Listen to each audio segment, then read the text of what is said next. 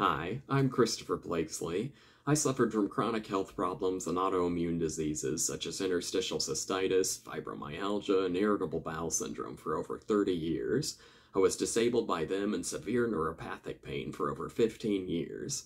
This is the start of a new video series, A Day in the Life of Interstitial Cystitis and Fibromyalgia Recovery.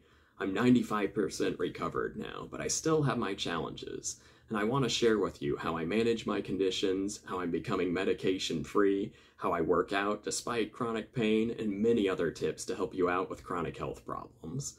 I can't wait to connect with you.